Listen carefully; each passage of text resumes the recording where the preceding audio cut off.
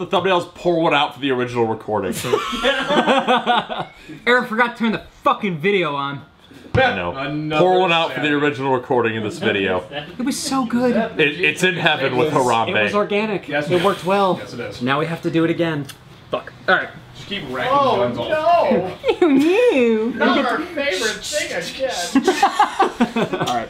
Should I go get my D3CRX out of the car? Or... I could go get mine since it's an RG. Yeah, why don't... So we have all the variants here. Just all right, Literally have that? What's up, guys? Welcome back to Gun Gamers. I'm Garrett. I'm Joe. And we're here to talk about these three chest rigs. As you can see, they are all variations of the Haley Strategic D3CR. I personally own all three of these, although Joe does have an original one as well, so he's here to chime in on a couple of things while we talk about this one specifically. This is a D3CR H standing for heavy. It's designed originally around for 7.62 NATO mags, so the pouches in the top are a little bit wider. It's also got a slightly different configuration. But Haley actually doesn't offer this rig in this color.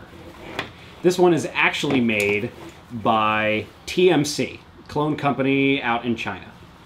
I decided to pick one up to see how it compares to an original one. So a couple of differences you'll notice right off the bat are, for anyone that's not familiar with these rigs, we'll just do a super fast overview, which are pouch configurations. The light, obviously, your mag pouches are going to hold smaller mags. I have fit my M14 mags into these pouches before and probably stretched them out and damaged them, but I didn't care at the time.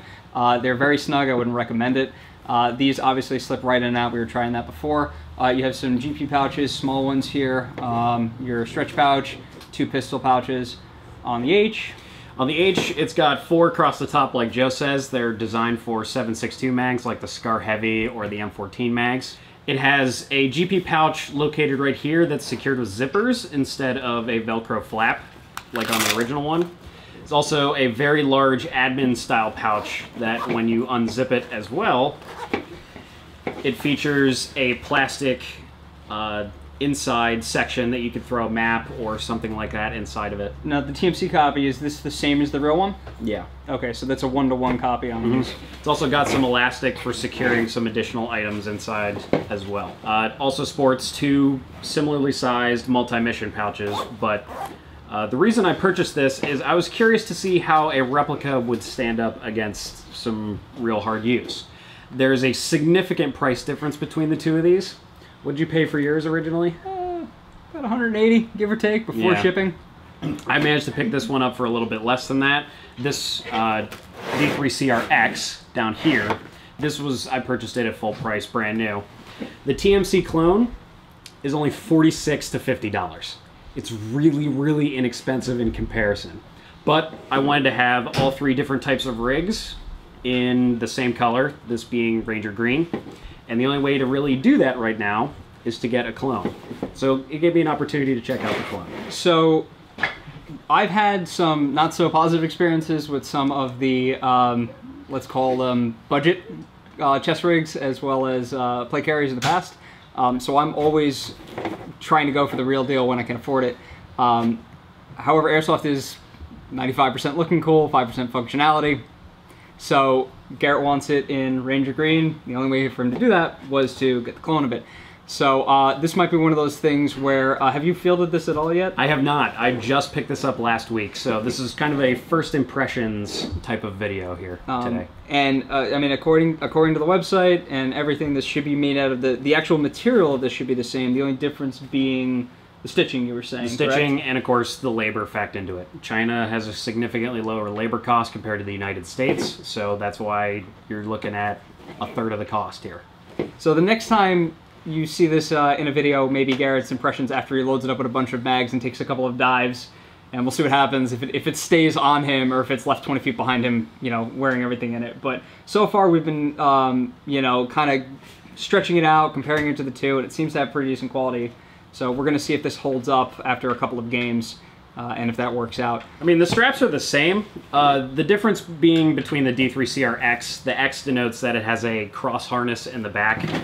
I picked this up you can see that it's crossing in the back here, whereas this has an H strap. And which one did the TMC come with? The TMC comes as the original heavy is configured with the standard H configuration. Are the clips the same? You can switch them in. The clips are the same. They're totally interchangeable. However, there are some slight differences on the clone versus an authentic one. Big thing that I noticed as soon as I picked it out are the buckles. This is probably a really minor thing, but the color is actually incorrect. These have a like forest green type color to them, whereas the D3CR rigs, as they come from Haley in the Ranger green color, come with coyote buckles.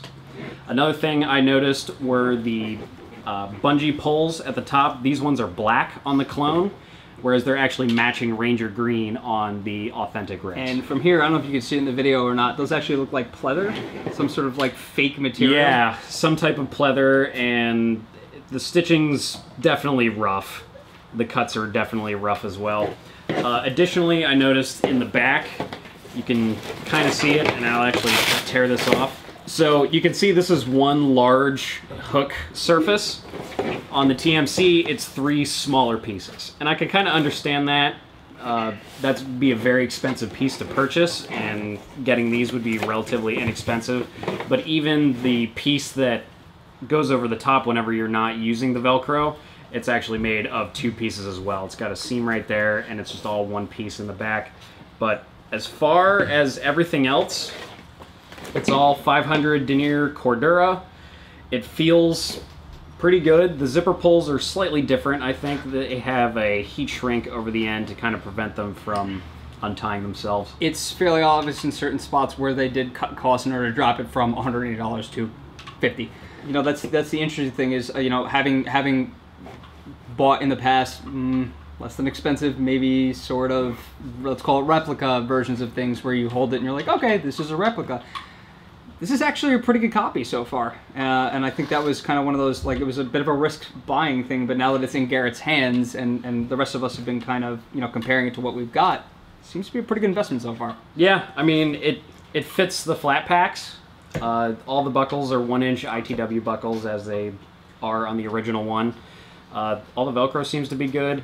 The stitching seems okay. Question as to whether it's going to hold up or not.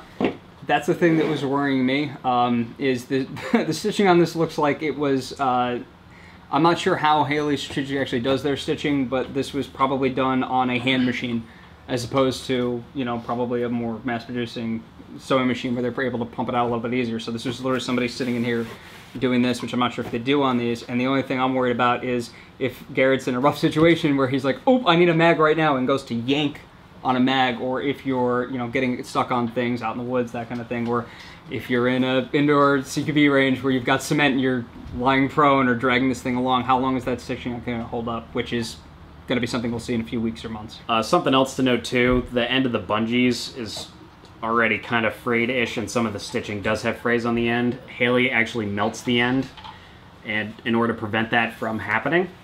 Just some couple of minor details. They do fit the mag inserts. They fit the mag inserts from TMC, which I'm also testing as well. We'll try out the official Haley Strategic ones to see what the fit's like on them. But so far, the thing that I definitely like about the TMC version is the variety that's available. Even in the heavy configuration, there's a much wider color suite available to you compared to what Haley's offering. I believe the original D3H is only coming in multicam and coyote brown, whereas TMC is offering obviously Ranger green, olive drab, which Haley doesn't offer at all in any of their rigs. In addition, TMC also has replicas of the original style D3. They call it the D Mitsu. I think it's MITT SU. Creative liberties with the replicas. Yeah. So far, it doesn't seem to be that bad. At the same time, it's $50. It'd be worth a shot, I think, to give it a try. If it doesn't work out for you, the Haley stuff still floats around. I find the original ones, if you like having this stuff-it pouch, you can have them for about $150 used. The D3CR is kind of their new model right now, and these are still readily available. Yeah, and right now, for the record, if you pick up one of the D3s or it might be the heavies too, it's only going to come with the H harness, the X harness. Excuse me, the X harness. You can buy those if you already have a D3. You can buy those. If you really like the X harness, you can probably pick up one of these and then just buy the harness off of Haley's website and just hopefully swap them out with no issue. Again, quality on the buckles, we'll see what happens if it is, consistent between everything. But yeah, honestly, it's for $50 if you know you're not going to be beating the heck out of everything and you're not too worried about that. This thing looks like it's going to hold up really well. Garrett tends to play a little differently than I would, so that's the other thing to remember is if you're going to be buying the difference between the real and the replicas, is you play really hard. I'd be a little worried about that stitching. If you're using this as part of a larger kit, over a longer period of time, it may actually work out that you're saving yourself a ton of money you can use for other accessories. I'm putting together a 7.62 DMR style rifle here fairly shortly. Probably in the next year. I'll have plenty of opportunity to run this as well. I'll report back as soon as I know, but initial quality-wise, it's not bad. The price definitely reflects what you're going to get, but at the same time, I think the variety that TMC is offering makes it worth it to check out. All right, that's it for this video, guys. I'm Garrett from Gun Gamers. And I'm Joe. We'll see you next time.